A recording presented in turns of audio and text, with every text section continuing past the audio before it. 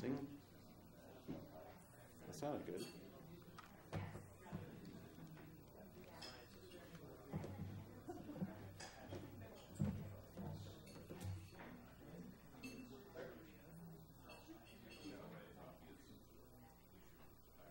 All right, good morning, everybody.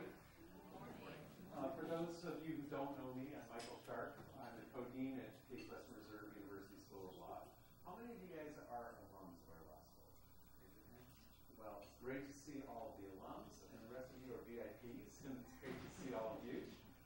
So we do this thing called the Case Downtown series, where once a month we bring one of our distinguished professors to talk about the cutting-edge work that they're doing here at the City Club, and you get a free breakfast, and you get 1 hour worth of CLE credit, and you get to hear about something that you might not have known about. You get some exposure to our law professors, who we are trying to make sure are coming down to downtown and not just hanging out in University Circle. On the other hand, University Circle is really beautiful this time of year. So if you haven't been out there lately, come out to the museums, visit the law school. We have just renovated our moot courtroom, and we're excited to start having programs there that you're invited to. This week we have a big program on Friday. It's our major international law conference, and it celebrates the 25th anniversary of the endowment of our Cox International Law Center.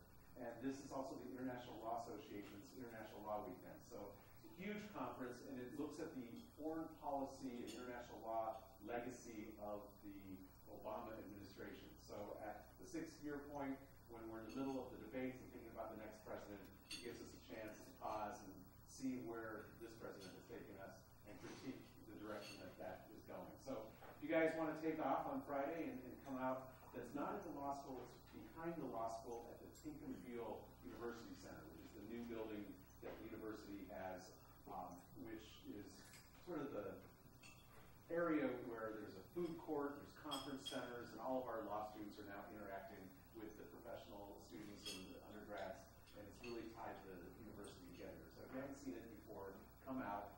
You just park at the Severance parking garage, and you go straight upstairs, and it's directly above the parking garage. So today, I'm going to tell you about how our war on ISIS is changing international law. And this was based on a book that I did a couple of years ago before ISIS was even invented. And I was looking at the issue of the Predator drone strikes. But suddenly, the research that I was doing has become much, much more relevant. And really, what's going on with ISIS is scary and surprising. And so I'm going to give you some information that you may not have known before. This picture happens to be me at the International Court of Justice. You're not allowed to have pictures taken there. There's a guy named Chris Greenwood, who's the ICJ judge from the UK. He's spoken at Case Western. So he quickly snapped my picture there, and he said, now get the heck out before I get in trouble. But you'll see that this is relevant to the presentation. Okay, so who is ISIS? I bet a lot of you 2 years ago had never heard of ISIS. Even last year, when you started to see the news about the Yazidis, you're like, what is this group? And why are we starting to hear so much about them? And where did they come from? The interesting thing about ISIS is that this is one of those unintended consequences stories. When we invaded Iraq in 2003, we hopscotched right into Baghdad because we were worried about the chemical weapon potentially being used against us. And so we left a lot of unguarded arms caches. Then, when we took over very quickly, Paul Bremer, who was the occupying power, made a very faithful decision. At the time, I thought this was a great decision. It was consistent with my human rights instincts. It was a horrible decision. So the decision was, let's take everybody who was in the army, who was a Ba'athist, which is about 90%, and those are the supporters of Saddam Hussein's regime. And let's, in particular, take the Republican Guard, which was a large portion of the army, and they were the elite troops. And let's ban them from ever being in the army or any official position for the rest of their lives. Now, I thought it was a good idea because these guys were, Saddam Hussein supporters, and to have them around could be pernicious and dangerous. But what I and Bremer and I guess the entire government didn't contemplate is that when you unemploy the second largest army in the world, and they have nothing better to do, but they have access to arms caches, and they see that the new government is Shiite dominated when they were from the Sunni faction, they become an insurgency. And so immediately we were faced with an insurgency in Iraq, and we thought we had it quashed when we did the surge. But really what they did is they just kind of went under their shell. A lot of them went into Syria. And meanwhile, in Syria, there's a civil war.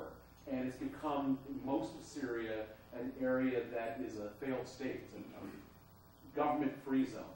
And this is the kind of place that is really nice habitat for an organization like the former Iraqi military to spawn a new organization of insurgents.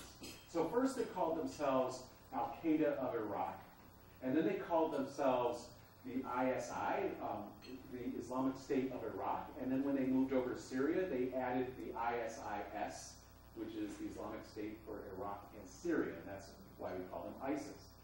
Meanwhile, the military in Iraq was mostly it wasn't very religious, and so it's non-secular. And they started to bring in and use the religious veil as a way to attract more support. But I wonder if this means that the people in the military are, although I think they're still making the military decisions, whether they're losing control of ISIS. So meanwhile, ISIS starts to become very rich. And the way they do this is by attacking Mosul and Tikrit, two cities in Iraq that were mostly Sunnis. And the Iraqi military, which were Shiite, that we had trained, were defending these cities. It was 3,000 ISIS military against 30,000 Iraqi military. And the Iraqi military didn't even engage. They just ran away. They left all of our great equipment that we'd given them.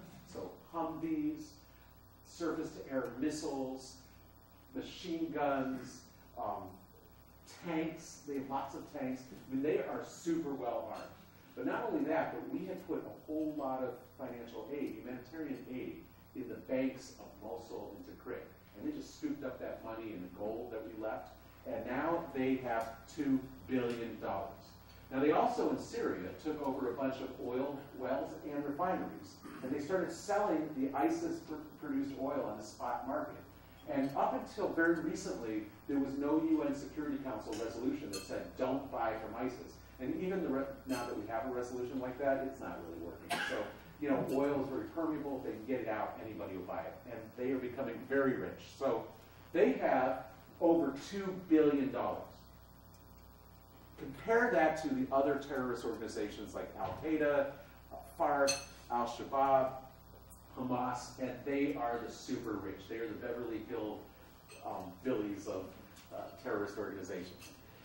They also are making a lot of money on buying and selling, stealing and selling artifacts. And so you know that they have recently exploded some of the most beautiful ancient cities in Syria, but they also take the little statues and things that are mobile, and they sell them on the black market, and it gives them a tremendous amount of money. Okay, so with all this money, one of the things they've done is created a huge propaganda tool. And if you go online, and I don't really recommend you do this, but if you do, you will see in English many very, very Hollywood-style commercials that they have produced, like this one. This says, this is our Call of Duty, and we're spawned in Jannah. I have no idea what that means, but apparently it makes people want to join them. And they are getting joined by the thousands. And the people that are joining them are not just from the Middle East, but also from the United States and Western Europe, Latin America, Africa. Everybody who is Islamic and feels disenchanted is being invited to join the club. And they are going in droves. So they have gone from 3,000 to 80,000 people. With all these people and all this money, they have been taking over land. And this makes them very different than other terrorist organizations that we've dealt with. Most terrorist organizations want to defeat us, or maybe they want to topple a government. These guys want to conquer territory. And so in Syria, they have about half of the territory. In Iraq, they have about half the territory. They are a huge amount of space controlled by ISIS, 35,000 square miles of captured territory.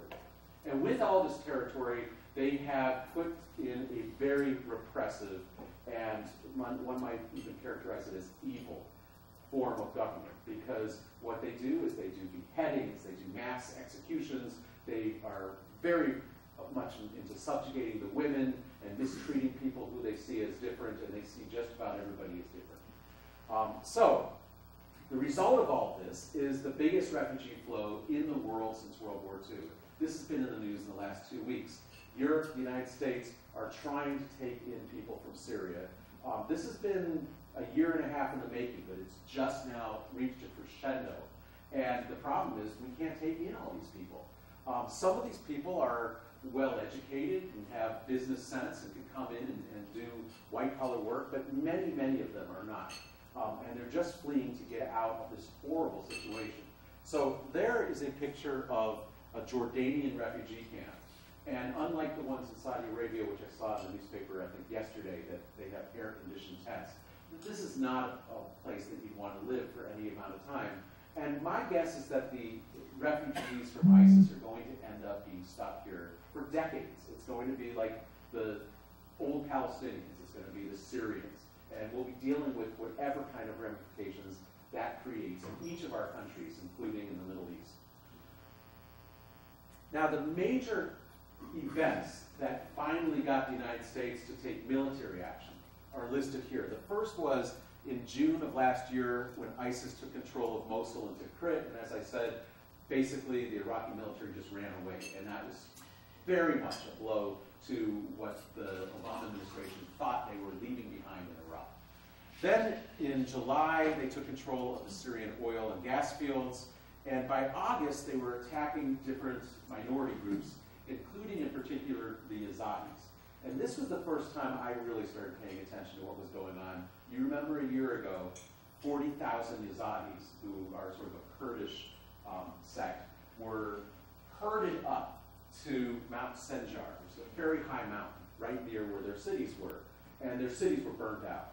So they all went up to the mountains to save their lives, and then they ran out of food, they ran out of water. But with our high technology media, we could see them starving on the mountain. And so we all saw media images of people literally dropping dead. And there's 40,000 of them who would die within a week. So President Obama is sitting there in the White House. He has no Security Council authorization. He can't argue this is self-defense. He knows this is a horrible humanitarian disaster. And he finally says, we just have to do something. Because we can, we have to do something. So he calls out the military, and we do airstrikes in and around Mount Sinjar, which is Iraqi territory. At this time, we do not have the Iraq government's approval to do this. This is unilateral humanitarian intervention. And it's very narrow, it's very short duration, and it's successful. The ISIS people flee, the Kurds come in and escort the Yazidis down from the mountain, and the Yazidis now have survived. He saved 40,000 people, a wonderful humanitarian success story. Then by September 23rd, the United States decided that it would start attacking ISIS throughout Syria and Iraq.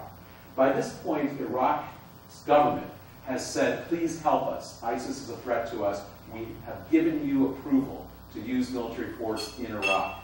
But the Syrian government has not done that. And that's because the Syrian government is run by Assad, who the United States has labeled one of the worst rogue despots in the world. And we have said we want him to be gone. And we don't want him to be given asylum somewhere. We'd like to see him prosecuted for using chemical weapons against his own people and committing other crimes against humanity. So we're in there doing airstrikes. Now, these airstrikes are not the pinpoint drone strikes that we've seen against Al-Qaeda for the last 10 years. These airstrikes are major air attacks by our fleets of aircraft with huge amounts of bombs, and this map shows you all the different areas in Syria where they're attacking. But it's not just the F-16s we're using, we're also using the huge Tomahawk cruise missiles.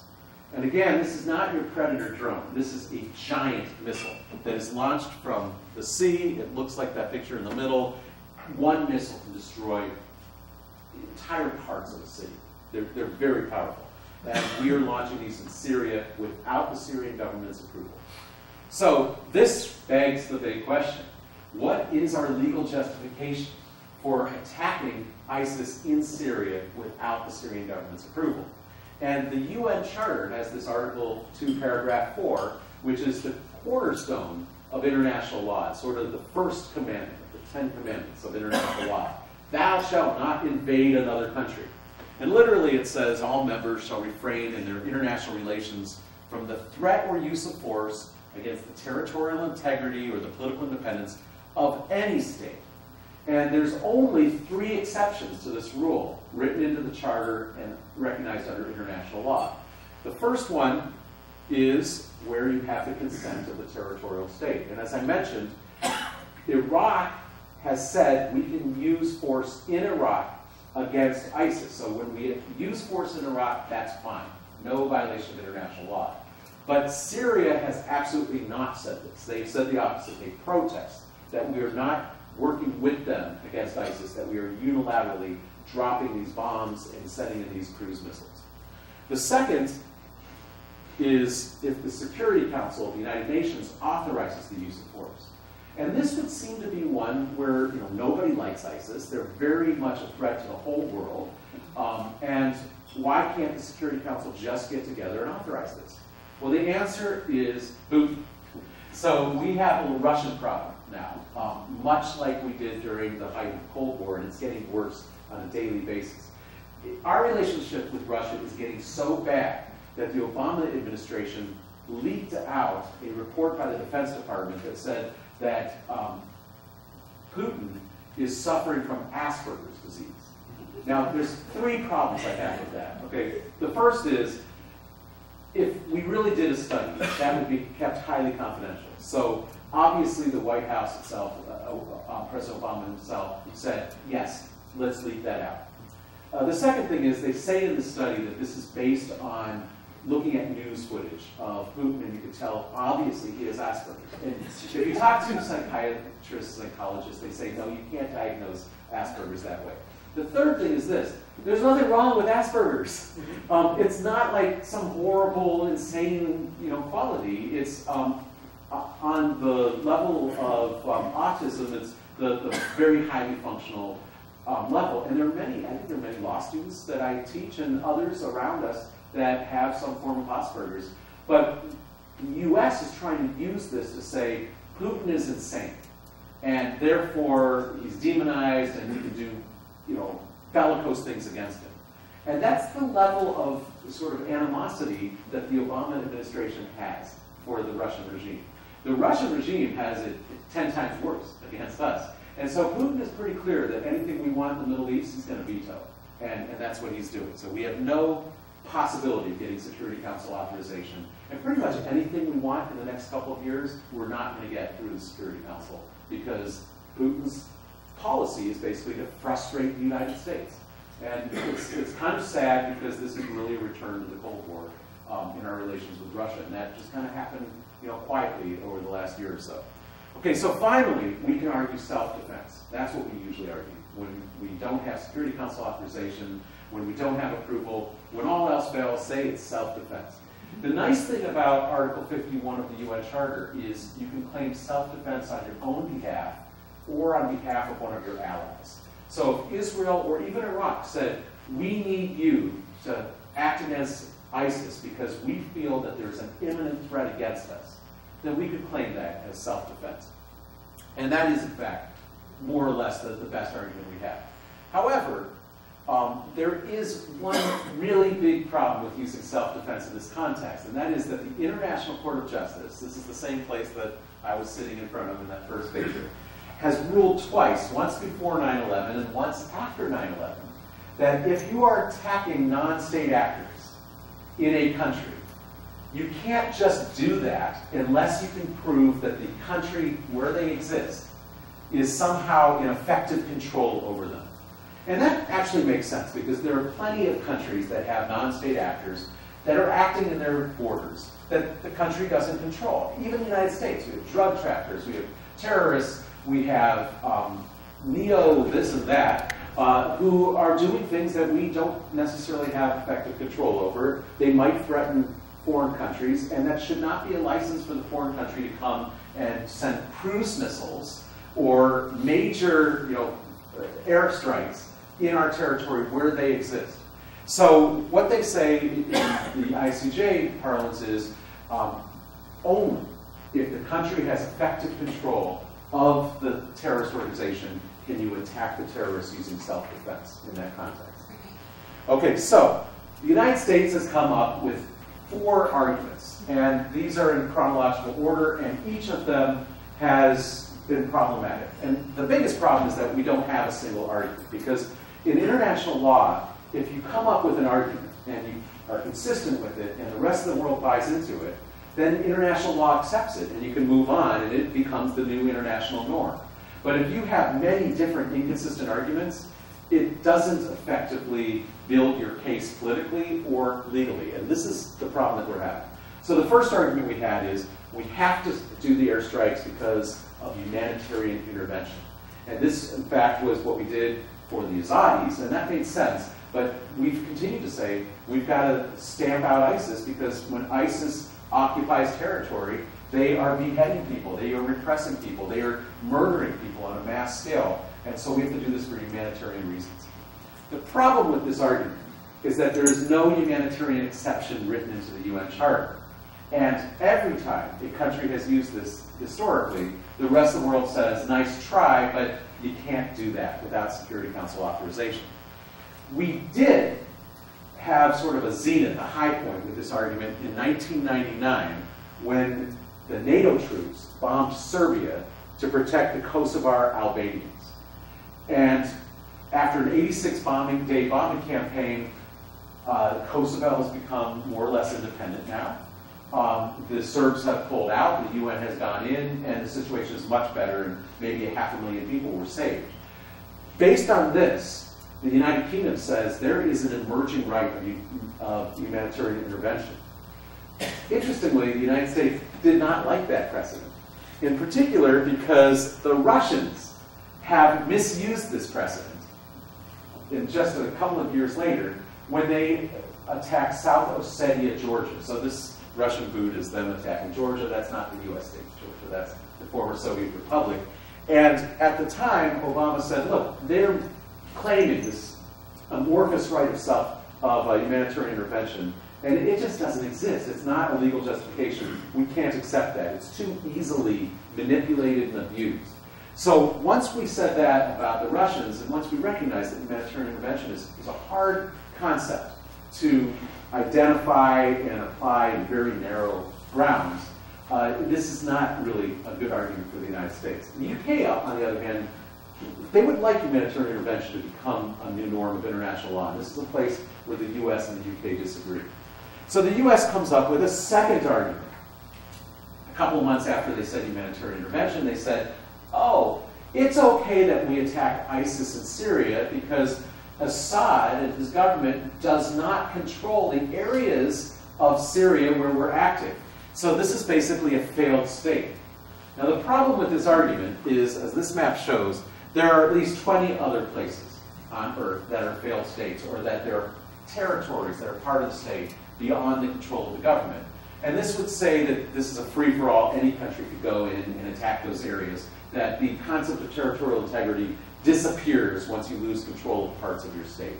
And this would be very unstable, destabilizing, and again, it would be a big invitation, I think, for Russia to attack some of the former Soviet republics, because Putin really has designs in reincorporating much of that territory. This is something the United States wants to push against. So this is not a precedent that the United States is going to want to be accepted. So the third argument is the most bizarre of all. And this is Secretary of State Kerry goes to the Senate and he explains our rationale. And he says it's the right of hot pursuit on land. And the Senate says, well, we've heard of hot pursuit in the seas, because that's always been accepted in international law, but what's this hot pursuit in land? Isn't that a new concept? He goes, no, no, no. We did it back in 1918 against Pancho Villa. And of course, down here, Kerry had some experience. We did it against the Viet Cong during the Vietnam War. So Pancho there, as you know, was a bandito from Mexico. He was raiding the Mexican, Texas and Arizona border, and we sent 4,400 of our federales down to apprehend him. And they tore through much of Mexico, and they never found him. He was never apprehended. He lived a nice long life. But the Mexican government was really upset that we invaded them and said, is this an act of war? We think it is. And we pulled out, and we apologized, and we made reparations. We said we won't do that again. We recognize we can't do that. There's no hot pursuit against this guy. Well, the next one is even worse. So during the Vietnam War, the Viet Cong would go from North Vietnam down the Ho Chi Minh Trail to South Vietnam and attack our allies there. And so we would use Agent Orange to clear them out of the Ho Chi Minh Trail, and they decided to go next door to Laos and Cambodia, and Nixon decided to do a secret bombing campaign, which when it became public, almost led to his impeachment before Watergate. It was a really bad moment for the Nixon administration. And they had to say, yes, we understand that you can't just drop bombs on a foreign country that you're not at war with, that you're neutral or allied with, just because they're non-state actors that are sneaking through their territory that you want to get rid of. So these two are the precedents that Secretary of State Kerry was basically invoking when he said there's a right of hot pursuit on land. This would be really bad if this was the precedent. So they stopped saying this. Finally, they come down to what is now their argument, and that is that you can have self-defense against non-state actors when the country where they're located is unable or unwilling to quell the threat against you. And this is, you know, there's some international law that backs this up. If you think about the law of neutrality, the way it works is, let's say it's World War II, Switzerland is a neutral country, Germany is against us, and we're the United States. So the German troops are not supposed to go and occupy Switzerland, a neutral territory. They're not supposed to go through it. They're not supposed to use it as a base of operations because that would disrupt Switzerland's neutrality. Under the law of neutrality, if they do that, we can't attack Switzerland, but we can attack the German troops where they're located, as long as we're really careful not to hurt anybody else that is outside of the German troops. That's sort of the theory here. So you're applying the law of neutrality to the terrorists. You're saying that if the country is unable or unwilling to stop the threat, then something has to happen. The UN Charter can't be a suicide pact. So the problem, though, is the question of whether Syria is unwilling and unable. And this becomes a problem because the Assad regime wants to take advantage of this moment. And they say, we too hate ISIS, and we would like very much to destroy them. So why don't you partner with us? Why don't you work alongside of us? Tell us when the airstrikes are going to be and where they're going to be. Let us help you with the coordination of the strikes, or even have our military join you in these airstrikes. So they are willing. And of course we say, no, Assad regime, we hate you. We do not want to work with you. We do not want to give you any credibility at all. You use chemical weapons against your population. You're not going to be our partner. At the same time, they say, well, it's not that we're unable. It's that we would be able if you worked with us. So they want to conflate the two. But this is our best argument. The other problem with this argument is that while we were attacking ISIS, we decided to do some opportunistic airstrikes against other terrorist organizations that were in the Al-Qaeda umbrella, and one called the Al-Qarzad. And these guys are located up near Damascus. They're nowhere near Iraq. They're not a threat to Iraq. They're not a threat to Israel, and they are not operationalized like, you know, Al-Qaeda generally, so that we didn't know if there were any plans in the work, for example. We didn't have any intelligence. We just knew that they were bad. But we attacked them too. And that seems to be an abuse of this doctrine, which weakens the doctrine. So we use as our precedent for this doctrine the Predator drone strikes that we've been doing for the last 10 years against Al-Qaeda.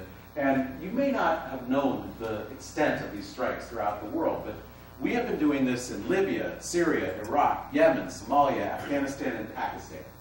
And in some of those countries, the governments will say, oh, please do come in and do airstrikes. Just tell us when and where, and we'll work with you on it. Some of the countries said that originally and then pulled back and didn't want them anymore because our airstrikes often killed innocent people.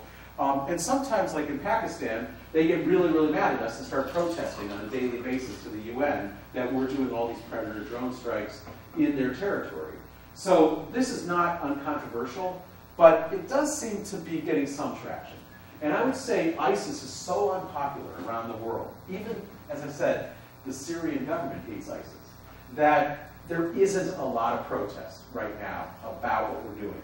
So if the Obama administration can come up with one legal argument and kind of put it within bounds and not misuse it, there's a very good chance that it will become politically acceptable, and we'll see soon, because the UK will have a vote in its parliament whether to join us in attacking ISIS in Syria very soon, and this will be the bellwether of that. And second, whether it's internationally acceptable from a legal point of view. And again, under international law, that happens when there's widespread consent or lack of protest to some new doctrine. But if you're developing new doctrines, you've got to be very careful because of the huge threat that ISIS poses. And they really pose a threat beyond Syria, beyond Iraq, to all of the Middle East. And even they can hopscotch into Africa. They are growing daily. I believe that there is a moment now for there to be the political will, and even Putin's government is going to have a hard time complaining about this. I wrote a book, as I mentioned, about the accelerated formation of customary international law, where I had a chapter looking at the legality of the Predator drone strikes. And at the end of the chapter, I say, you know, there's sort of a crisis brewing in Syria, and this might be the test. Now, 2 years later, I've just written an updated law review article that will be coming out in our own Case Western Journal related to the conference we're having on Friday, where I apply the lessons of the book to the facts that I've just told you about, making the argument that I've just told you, which is if we're smart and stop using all these crazy legal arguments and just come out with one, and that we're very careful on how we carve it out and how we apply it, that we can build smart international law that will help us defeat ISIS, both politically and legally. I want to also mention that you can't just defeat ISIS with airstrikes or with the law. In the end, what's breeding the growth of ISIS is the fact that the Assad government is a repressive regime, and the people that are fighting against him, that used to be the moderate rebels, don't really have any other choice right now. The only game in town is ISIS, so they're joining ISIS. Over in Iraq, the al-Maliki government, which is the one that we installed after our occupation, was very repressive against the Sunnis. And so in those places like Mosul and Tikrit, the reason ISIS was able to get a stronghold there is because they were Sunni-dominated cities who felt disenfranchised by the central government, and they were just looking for some alternative. And that's still the way 2/3 of Iraq is. Now, we put pressure in Iraq for al-Maliki to step down, and there is a new prime minister and a coalition government, and it remains to be seen whether they can be smart and stop repressing the Sunnis and bring them in. And it's a real challenge, because it's hard not to repress somebody who's fighting against you.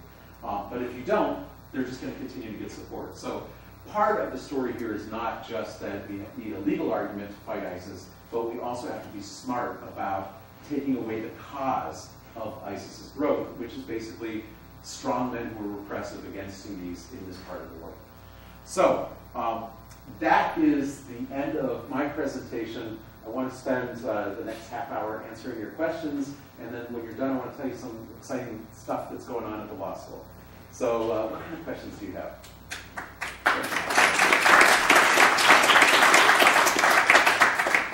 Margaret. Australia, what's their position on all this stuff? And the PM just resigned. Or Yeah, something. yeah. So has it, is it in connection with this? No, but so both in Canada and in Australia, there are conservative governments that are very much in favor of our policies of attacking ISIS in Syria. And in Canada, I think in both places, there are a lot of people who are not in favor of it. And so this is actually one of the election issues in both places. So I don't think the government fell over ISIS. That wasn't the key issue. In fact, they've got immigration issues that, as you know, we're putting a lot of pressure on them. But it is going to be an issue in their campaigns. And also watch the Canadian campaign. That's going on right now. This is a major part of the whole foreign policy of the Harper government is an issue. And right now, I think they're saying it's too close to tell who's going to win the campaign. And you know, if you're closest ally, right to your north, changes their foreign policy, it can have an effect on you as well. Yes, cool.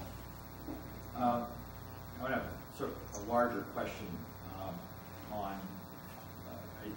I didn't realize the title of your last book refers to Grotius. Yeah. So, as I remember Grotius, part of the justification of international law and any of the particular rules under it have to do with natural law theory. Yes. And that part of sort of a number of things to get to a conclusion you might not agree with. So don't keep saying yes. You might well, not. So far, you're getting me down the primrose. This is what we do in class, right? So, and part of that is that there are certain horrors under international law, under natural law, that Grotius is going to condemn as violations under his rights theory of any international practice. So slavery, piracy, and then eventually genocide became the holy trinity of the kind of Grotian theory. And it seems to me that if you then impose Brandeis on Grotius and take a look at how Brandeis came up with the right to privacy by taking a look at the logic of the law, not the explicit privacy rights, but he wrote his famous article in the 1890s based on the logic of American law is that there ought to be a privacy right, so there is.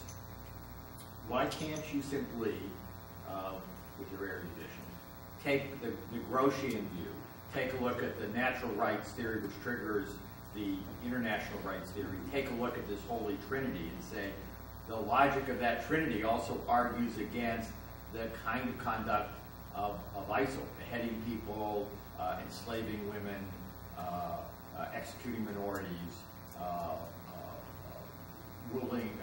destroying holy sites and historical sites. And you don't need any of the other justifications. You've just taken the Grotian basis of international law, which you would, at whose feet you worship by putting the title, and simply solve that and mail it into Obama. Okay, so there's two things I want to say about this. One is, so Grotius wrote in 1620 up to 1643, the Peace of Westphalia. And much of what Grotius conceived is anachronistic now. The reason I use him for the title of my book is that one of the things he did is he conceived of the entire state system, which was then put in the Peace of Westphalia and very quickly became the modern state system. And people call that a Grotian moment. So if you're looking for something when the law changes very fundamentally and radically, in the US, we call those constitutional moments. So the New Deal period, for example, was seen as a constitutional moment. Some people want to call these international constitutional moments, but we're not really talking about a constitution or even a treaty. So Grotian moment, is using the Grotius title in that narrow frame. Now, on the other hand, the whole thing I was talking about, the 1999 intervention in Serbia, I was in favor of that. And I was in favor of the idea of responsibility to protect, which grew out of that. It's the R2P doctrine. And so what happened was the United Nations said that the attacks that we did, the NATO attacks on Serbia, were unlawful but legitimate. And then everybody said, well, what the heck does that mean? If it's unlawful, how can it be legitimate? And I suppose one analogy would be in criminal law. Sometimes, even though you're breaking the law, nobody's going to convict you for it because it's the right thing to do. Maybe battered woman syndrome would be an example of that. So maybe that's what they were talking about. But a group of experts came together to write up the boundaries of what they thought would be for legitimate humanitarian intervention. And they wrote this report, the R2P report. And they said, basically, if you have the right intention, so you're not going in for a pretext like Russia does, you're going in really to save lives. And if you have limited needs, you're only working when it's necessary and you're doing it proportionately. And thirdly, if you're doing it in the face of genocide or crimes against humanity, so things that really are of a scale of that level, which this might well be. If you have that constellation, and then you go in and you're very narrow, and then you leave as soon as you're done and you don't occupy it forever, that should be acceptable. And the report was actually very widely hailed until it got to the UN Security Council. And the UN Security Council, which is governed by the US and the 5 other permanent members of the veto were scared to heck of this doctrine and how it might be abused by each other. And so they said, yes, we like the responsibility to protect doctrine, but only when it's authorized by the Security Council. So they literally took all the wind out of it. They said, yes, there should be a responsibility of governments to not kill their people and to protect them from genocide. And when they don't do it, yes, there should be an international responsibility to intervene, but only when the Security Council authorizes it. And they didn't even agree to say, which was a proposal at the time, we won't veto those kinds of actions. Or we'll only, one option was to have a double veto. So you have to have two countries veto that. So where we are legally is that the countries that control the world, through the Security Council, through the system of the United Nations that was set up after World War II, have made sure that this Grotian moment of humanitarian intervention didn't bloom. And that's where we are. Yes? Well, along that same line then, what is going to be the import of this recent revelation that Russia is sending troops into Syria? Well, so as I said, I think Russia's main foreign policy goal in Syria and the Middle East is just to frustrate whatever we want. Because Putin sees that anything he can do to slow down the United States, to frustrate us, heightens him. Also, the Assad regime has given Putin a freshwater port in the Mediterranean. It's his only freshwater port. And that's very important to Russia. And finally, they're buying a lot of Russian weapons at a time when Russia's economy is reeling because the price of oil has gone down, and it's sort of helping them. So there's a lot of reasons why Putin is doing this. What do you expect to be our response to that? Well, our response should be, don't you dare do that, but what are we going to do to stop them? Right? So they'll say, well, what are you going to do? Pass a UN Security Council resolution? We'll veto that. What do you yell and scream at us? We don't really care about that. You've been calling me Asperger's guy, so I'm not really happy with you anyway. I think they will try to prop up the Syrian regime with weapons. Interestingly, the Syrian regime may use those against ISIS. There are those in the United States who say, we don't care how much you hate Assad. The biggest threat right now is ISIS. Let's partner with them. Let's get rid of ISIS, then we can deal with Assad. It's very Machiavellian, but the Obama administration is not willing to do that because they have politically, over and over again, said we will have nothing to do with Assad. He is a murderer. He's used chemical weapons. He's more or less evil. And it would be hard, I think, for them to cross that line. But it depends how much you're into realpolitik, whether it's sequencing. What would the next president do? Because this isn't going away. What would Donald Trump do? Let's hear tonight. Let's put the question to Trump tonight. What? Well, build a wall around Syria and Mexico. Yeah, that's right. So, but I do think that the Russians will do that, and they'll continue to act perniciously against us in a lot of different places. It's not a good time period for our relations with Russia. The reset didn't work. Yes. I recently read, and I don't know whether it's a reliable source or not, that there are 3 proposed gas pipelines that must go through Syria to supply gas to Western Europe, which would jeopardize the Russian monopoly on heating gas and cooking gas, and gas in general for the Western Europeans. Gives Putin the upper hand and allow him to go into Crimea to secure saltwater ports and other such things. Do you know anything about whether or not there's any credibility to those 3 pipelines that must go through Syria? Yeah, I mean, a lot of the underlying motivations for international diplomacy ends up being oil diplomacy. And certainly, Russia right now is fueling 25% of Germany and a large percentage of the rest of Western Europe through its oil, through the pipelines that go from Russia. And that is its trump card. Interestingly, the Western Europeans were willing to say at the time of the invasion of the Crimea, we don't care. We're willing to put sanctions on you. We don't care if we take a bite because this is really important to us. And I thought that was surprising. It kind of went against what most people think, ultimately are the motivations of governments. but I think they're worried enough about Putin's designs and his expansionism. There are proposals that I've heard of for additional pipelines to go through Syria. That would be a natural place. It would circumvent the reliance that Western Europe has on the oil that comes out of Russia. And so this may well be part of Putin's motivations. So as long as he can control Syria through Assad, then he doesn't have to worry about that. If Assad is toppled and there's some regime that comes in that's pro-Western and he loses his influence, then they can circumvent their reliance on his oil, and that probably scares him. So I think you're right to point that out as an additional motivation of what's going on there. You mentioned that ISIS started out as secular former Iraqi officers. The group that's leading it now, is this ideologically genuinely a religious movement, or is this a secular movement using a religious cover? Well, so the interesting thing about the last years of the Saddam Hussein regime is that he became a secular government that embraced religion as a way of trying to keep himself in power. And all those people in the military that were more or less secular, I think, joined into that. So, they already were embracing religion back then. But the ISIS brand of religion is really a radicalized version of Sunni Islamism, which I don't think is compatible with most of the experience of the Iraqi military leaders that are part of ISIS. And so I think that there is right now sort of a uneasy alliance within ISIS. And sometimes, you grab the tiger by the tail, and sometimes the tiger grabs you.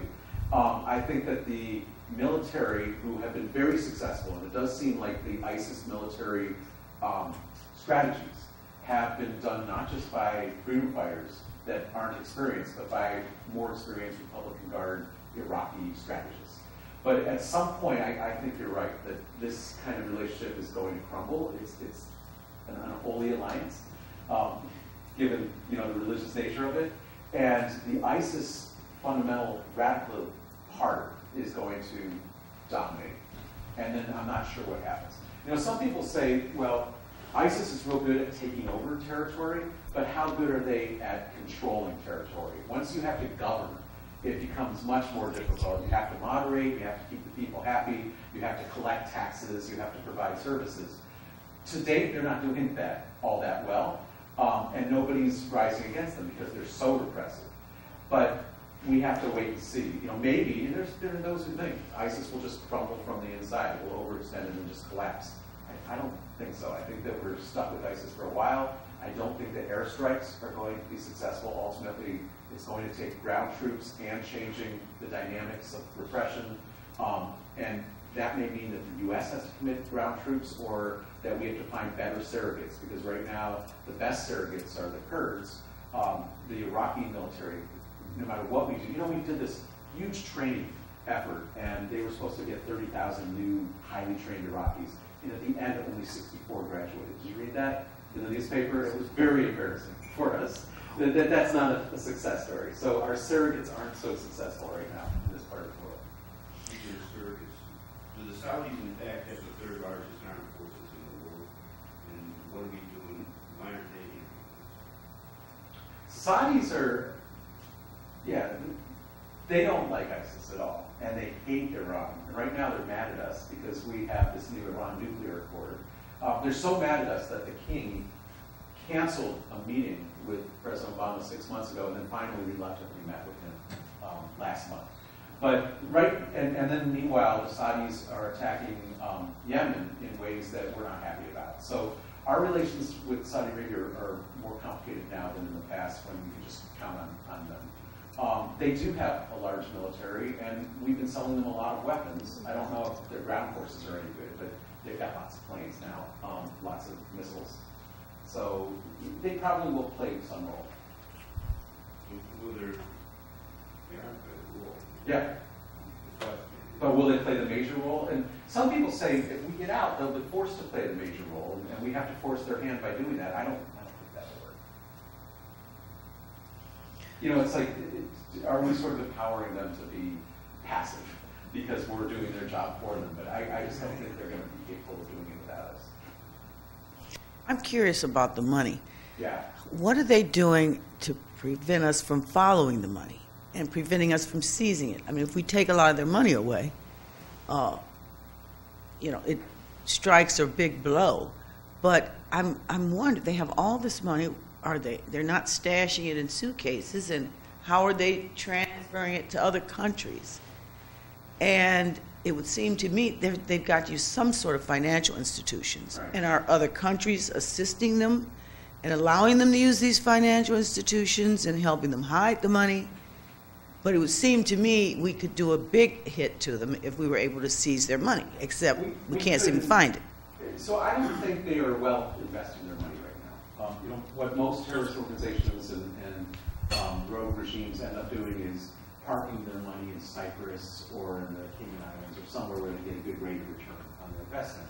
I don't think they are right now. I think they just have their money in the banks, in Mosul and Tikrit and the other cities that they control. And the money is useful internally in their area, and then the black market. So they're having to pay extra. Interestingly, with respect to the oil, as I mentioned, at first we were letting them pump the oil. We weren't doing anything. Finally, the Security Council passed a resolution that said all countries have to stop taking oil from ISIS-controlled areas of Syria. And there are technological ways of tracking oil. I mean, each oil well has sort of a signature, and you can tell if you want to track where the oil has come from.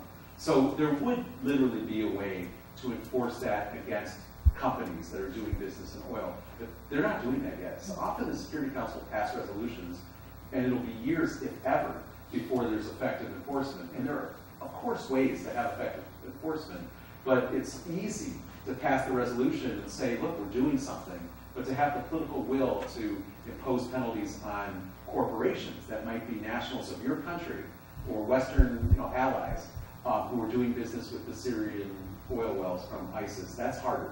And I think the antiquities, we should be very worried about all the antiquities leaving Syria. I went right after Libya fell to Libya to help the new government do elections and put together a bar association and deal with human rights. And I went to a place called Leftist Magna, which is literally the biggest Roman ruins in the world. And they're not even in Rome or Italy. They're over across the Mediterranean in Libya. And they're beautiful. They're right on the coast. And these things have been there for years and years, and nobody knew about them. And I think Syria was like that too. Syria has some of the best archaeological spots in the world to visit, and nobody's been visiting them from the West for years and years. And it may be that there won't be anything left to visit after ISIS is through with it. But right now, people, I guess, some people are saying, yeah, well, at least, take this stuff out, don't demolish it, send it, we'll buy it. And there'll probably be a lot of litigation over the provenance of antiquities that have come out of Syria from this period for the next 100 years. So, yeah. I have, if I was in the business of running a military, this threat seems like it would be a dream come true. I have a really hard time believing that, A, our military did not foresee the consequences of leaving weapons behind, and or B, suddenly unaccounting for them. And on that note, is there a way, either through international law or civilian law, to hold militaries accountable for those kinds of decisions? Or unaccountability, or I don't know. Well, I mean, I don't know what the conspiracy theory would be for why we would be so stupid to do those things. I think we just thought that we had to protect our military from chemical weapons, so we leapfrogged over rather than fought through the desert and found all the caches.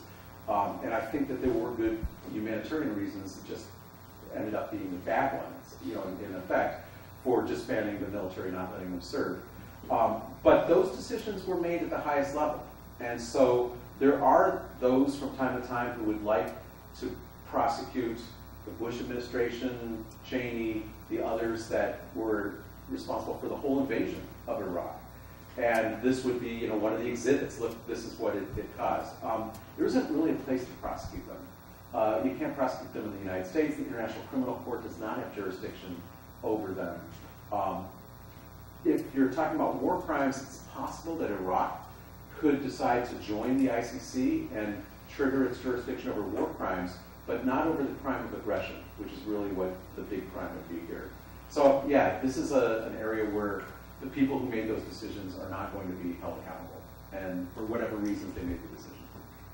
So, all right, so let me close up the part of the discussion by saying these issues are not going away. You're going to be seeing ISIS in the news, the Syrian immigration crisis, issues about the antiquities. There's so many legal issues that are related to this. So it has been a great pleasure to tell you about them today. Let me tell you a little bit about what's going on up at the University Circle, and encourage you, especially since there's so many alumni here, to come up and give us a visit.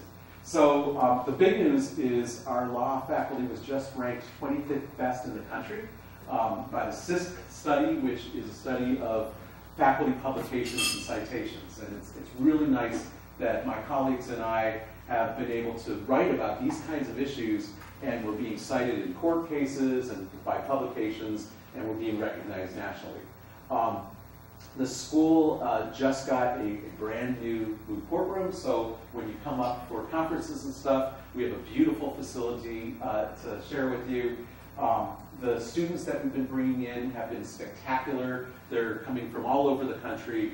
My co-dean Jessica Berg and I are very aggressive on being on the trail, recruiting students and doing fundraising, and it's paid off. And so, much like Cleveland, the school is really in a good place right now, and we were very, very pleased that after 21 months of interim deaning, we became permanent deans, and everybody on the faculty and the students and our alum are really committed to moving the school continuously forward. So it's a really exciting time for the school, and we're glad that you come to our events, and we encourage you to continue to do that.